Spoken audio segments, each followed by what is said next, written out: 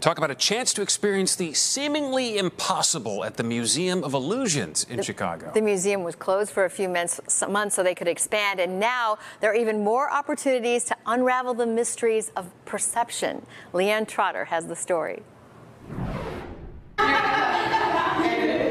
At the Museum of Illusions, Chicago, nothing is ever quite like it seems. You know what it is? Not exactly. This 10-sided illusion is called a dodecahedron. It creates an illusion of infinite space inside of that figure. We use a lot of mirrors and two-way mirrors here at the museum. This is a favorite new exhibit. We love it. I feel like you can just get in. Wishful thinking. You can get into the vortex tunnel. Be warned, though, it makes you feel like you're moving, but you're not. It's the walls that are moving.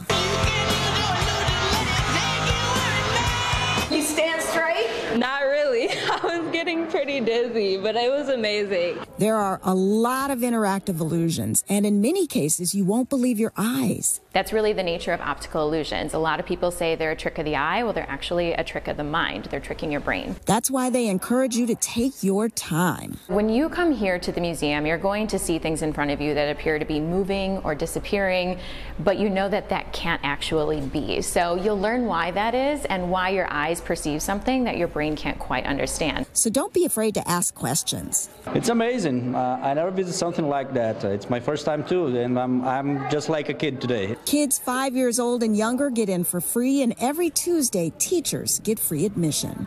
Reporting from the Loop, LeeAnn Trotter. I gotta hold on! NBC5 News. Oh, LeeAnn. Hopefully that comes with Dramamine. Something, a little motion sickness just watching it on TV. Wow, pretty cool. But yeah, a great place to take the family maybe over the holidays. Kids would love it. That's yeah. awesome.